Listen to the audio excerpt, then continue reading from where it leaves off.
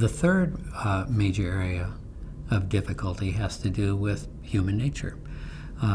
Not just the origins of human beings, but what it is inside of human beings that people take to be tokens of the transcendent. For example, human moral beliefs or the human capacity to hold religious beliefs.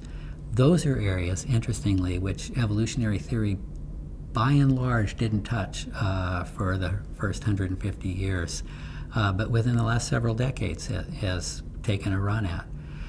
Those are challenging issues. On the one hand, I think they should be challenging to the extent that we would end up completely reducing or deconstructing moral or religious beliefs to material reductive explanations. But the interesting thing there is many evolutionary theorists themselves have questions about the efficacy of that move.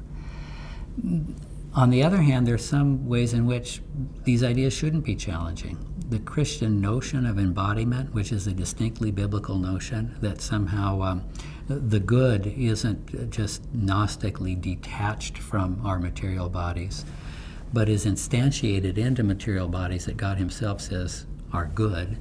Well, then the notions that certain proclivities toward moral beliefs or even beliefs in spiritual realities are built into who we are. That's even a Pauline notion. You see it in Romans 1, for example. Shouldn't be threatening at all.